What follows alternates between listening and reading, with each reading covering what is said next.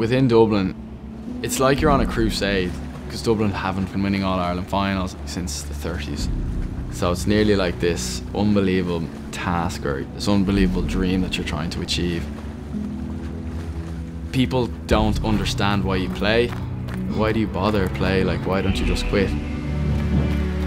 They won't be able to understand, the effort that's putting in, the turmoil that's in your head when you lose a match. And it's this unbelievably unique idea that a group of 35 players do this for the love of it, not for financial gain. And that's why I love it, because that no one gets it. Nobody else understands.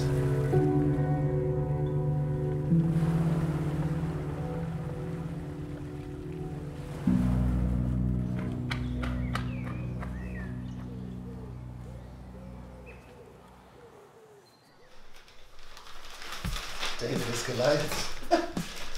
Treacy fighting to be fit. How many articles?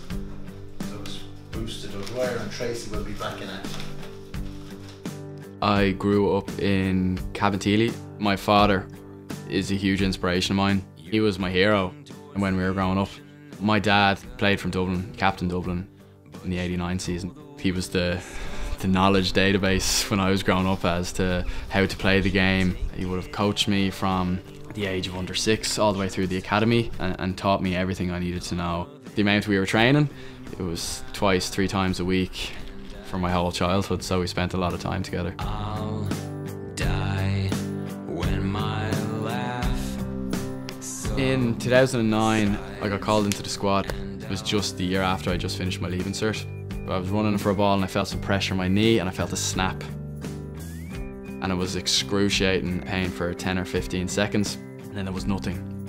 Got a scan the next day and I got a call, and it was the physio to say my cruciate had gone.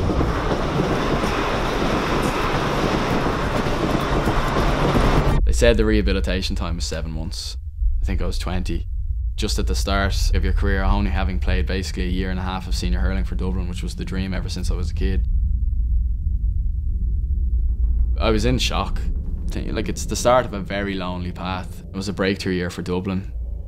The outlook for Dublin hurling at the time was brilliant, and I wanted to be a part of that. I wanted to help that team. I wanted to win something with Dublin senior team, and that being taken away from me from a good part basically for the next year was heartbreaking. I found it very hard to stay motivated. I was injured.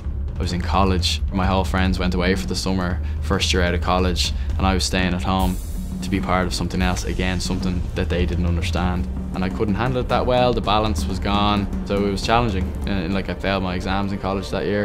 It was incredibly tough. You can tell the way a game is poised that it could come down to a last minute free.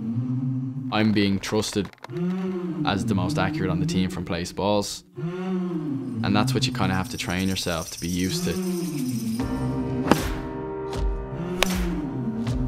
Why I go down on a Friday, it's more so to familiarise myself and nearly being able to picture myself on the pitch. So when it gets to the match on a Saturday or a Sunday, that if I put a ball down in a big stadium packed full of people, I can say to myself, well, I've been here only 2 days ago in this exact same position and I went through the post.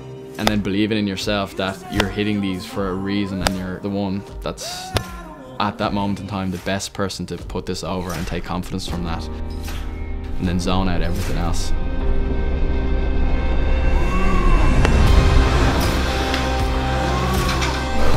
It's the sense of identity that you have and that I've had since I was been 5 or 6, and it's who I've always wanted to be, is to play hurling for my county. I've been so lucky to be with lads who encourage and push themselves on, and I draw inspiration from that as well. It's nice to know that you're involved with a group that are all kind of working together to the same common goal, and it's something that you'll be able to tell your children or your children's children when you're old. Like.